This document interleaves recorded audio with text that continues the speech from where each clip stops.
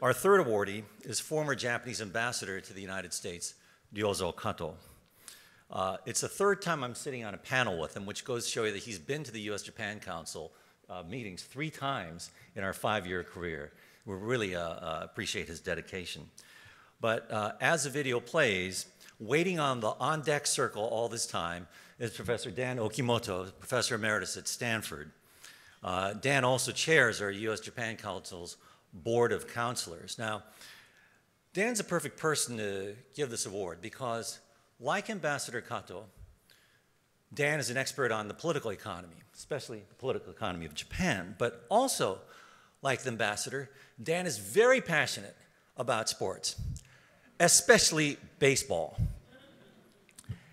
And many of you may not know this, but Dan had a hand in getting Daisuke Matsuzaka over to the Boston Red Sox back then, that Daisuke. And so with that, Dan, after the video, I'm going to toss the ball over to you, one Dodgers fan to another. But let's first watch the video.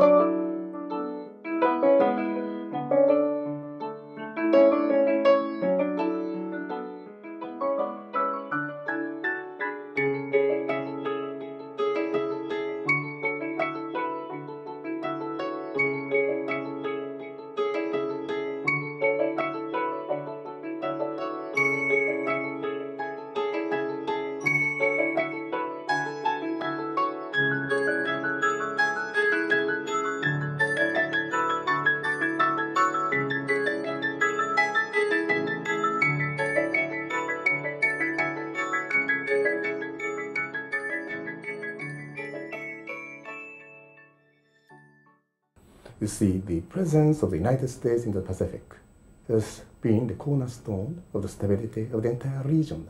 Asia is not Europe. There's no NATO, no EU, nothing.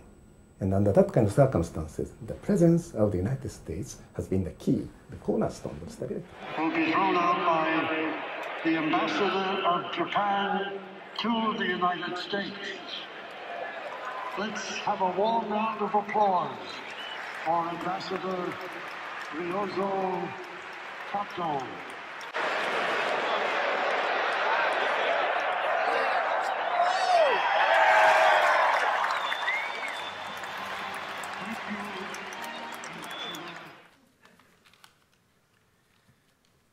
Success, extraordinary success, is paradoxically harder to cope with than failure.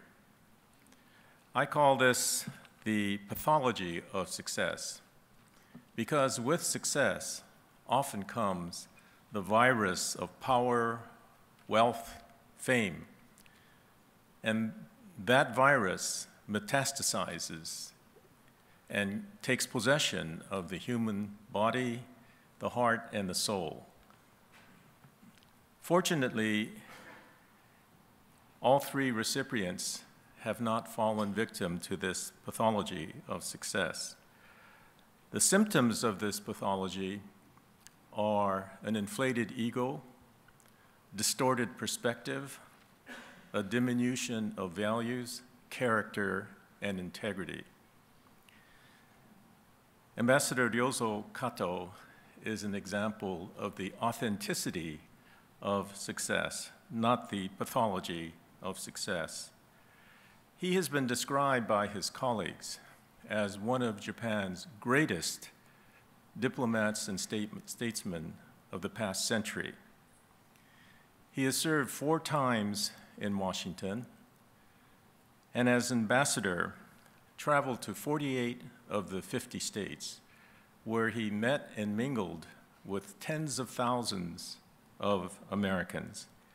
He served in a time of difficulty, turmoil, trade tensions, Japan bashing, a war in the Middle East, terrorism, and thanks to his steady hand, U.S.-Japan relations weathered the storm and came out stronger than ever. I once asked him, what was the most fulfilling aspect of your ambassadorship?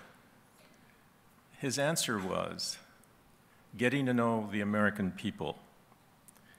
This is an indication of the love and respect that he has for America and the American people.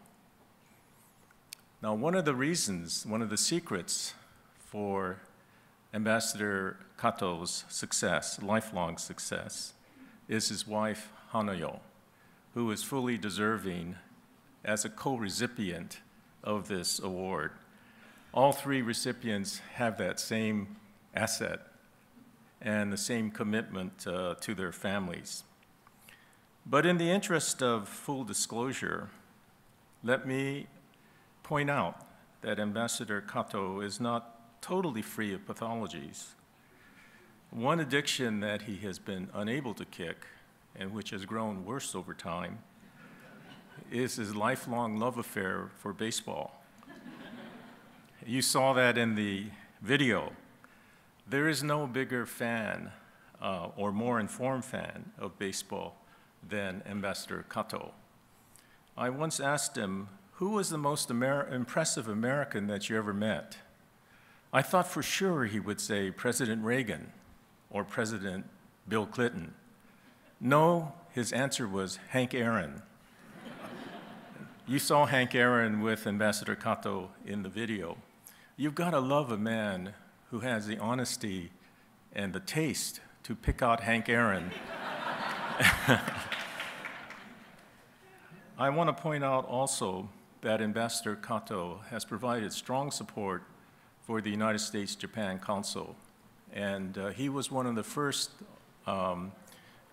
people in Japan to spread the gospel of the USJC. And the first time that I heard about the USJC was through Ambassador Kato. In a recent arresting article that Timothy Egan wrote in the New York Times about Ernest Hemingway, he posed the paradox of success. How could the greatest writer of the 20th century be such an awful man? I would like to pose the authenticity of success in the following way.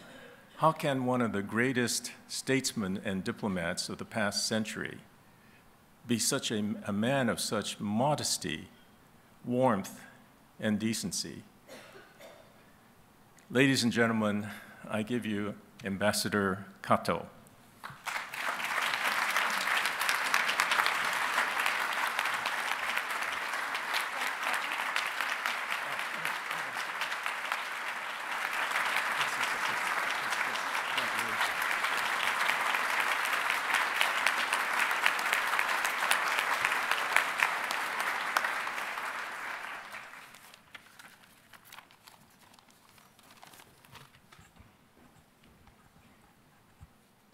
Good afternoon, everybody.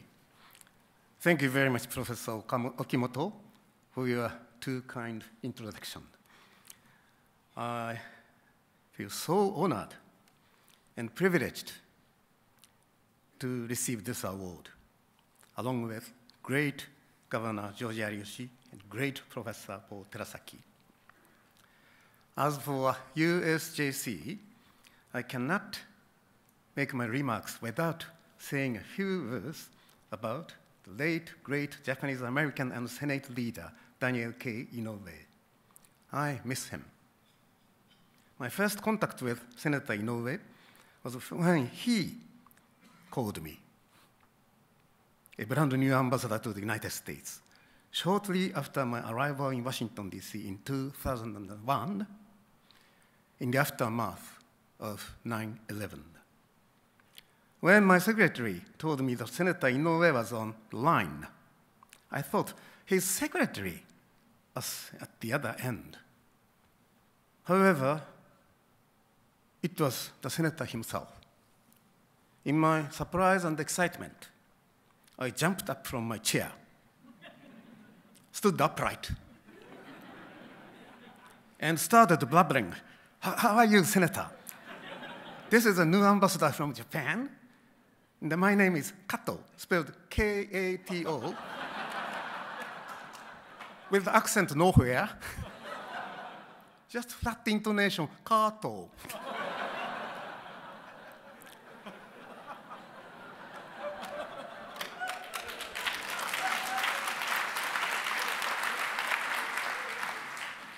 There are seconds of dead silence at the end of the phone.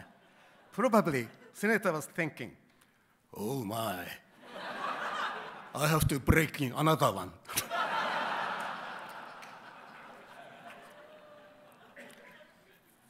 Senator Inoue was such a monumental figure in the US-Japan relationship from World War II and over the next 60 years that I immediately decided to consult and share with him all things of relevance and import between the United States and Japan. And as time went on, friendship and trust grew between us. I felt he was something of an uncle and a mentor to me. His demeanor was such that many of you people probably felt that same bond. Senator Inoue had a keen sense of apprehension that Japan's voice was not being effectively heard, especially compared to the significance of the US-Japan relationship. Thus, he became strongly convinced that we needed a new means to help carry Japan's voice to the ears and hearts of Americans. This, I think, is how USJC has started. The Japan-US relationship is very close to my heart, just as it was to Senator Inoue's. Some time ago, an interviewer in Texas asked me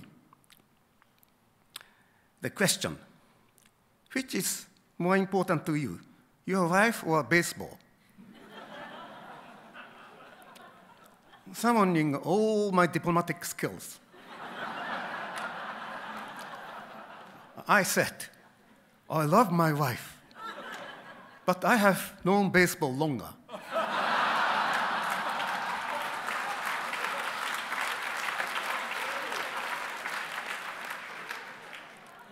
I have a wonderful relationship, not only with my wife, Hanayo, not only with the great game of baseball, but also with the United States of America, which is not just a relationship for me, but a commitment and a dedication in my life. The first time I set foot on US soil was September 1965. On my way to Washington, D.C. as a diplomatic trainee. I touched down in Hawaii and Los Angeles with an overnight stay in each because non-stop direct flight between Japan and the United States, continental United States, were not yet available. The America I found in New Haven and Washington, D.C. was shining in all different aspects. Incidentally, between 1965 through summer 1969, I never saw a single Japanese car on the streets of New Haven and Washington, D.C. My second tour of duty in the United States was 18 years later in 1987, again in Washington. This time, streets in D.C. were filled with Japanese automobiles, and Japan bashing was a well-known phrase.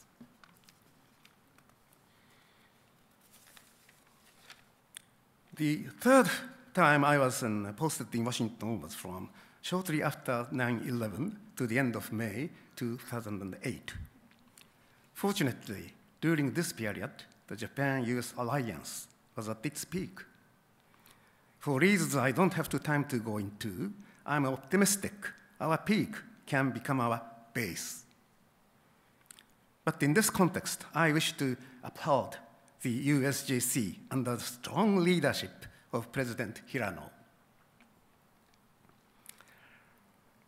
To cite just one illustrious instance, as many do, the Tomodachi initiative, mobilized by USJC Irene Hirano, has been an absolutely resounding success.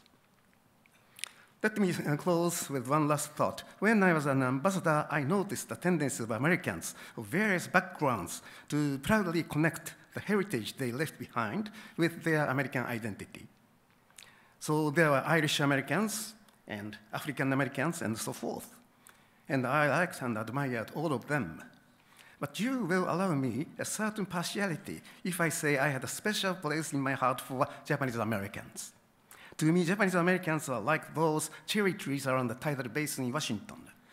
Their heritage is Japanese. Their home is American. Combining the best of both, they flower in beauty and constancy, year after year. What Japanese Americans mean to the United States, in my view, is similar to what Japan should mean to the rest of the world.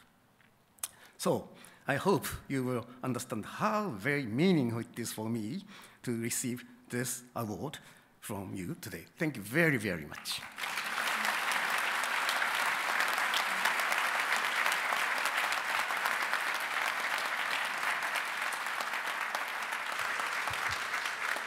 Congratulations again, Ambassador Kato, and thank you, Dan Okimoto. And by the way, great pitch from that mound. Wow, got it over the plate. And now I know what Dan Okimoto says when he's talking about how he's such a skilled, supreme diplomat. That the answer to that interviewer about his wife and love and baseball. Wow, I'm not going to comment. I'm not going to go there. But anyway, maybe one of these days, Ambassador, I love baseball too, but we could see, I was talking to a baseball writer who was saying, wouldn't it be great if we had an old-timers game of American all-stars who played in Japan like Cecil Fielder, going up against Japanese all-stars who once played in the US like Hideo Nomo. You could open that day on a Sakura Matsuri Cherry Blossom Day in Washington to start the baseball season. And I'm sure if we were ever able to see that, you can throw out the first pitch again. And if you don't, I know some people would really love to do it. A man named Mr. Iijima from Mitsui and Company today. And if not that, Mitsui's arch rival, Mitsubishi, in this form, Mitsubishi Bank, Masa Tanaka, our Masa Tanaka, not the Yankees' Masa Tanaka, he went through a 90-mile-per-hour fastball at the opening of a San Diego Padres game when he tossed out the first pitch. Anyway, we're getting to the bottom of the ninth, and you're probably tired of my baseball analogies, so I'm going to stop there. Once again, let's give a big round of applause for today's award winners, Dr. Paul Terasaki, Governor George Ariyoshi, and Ambassador Ryozo Kato.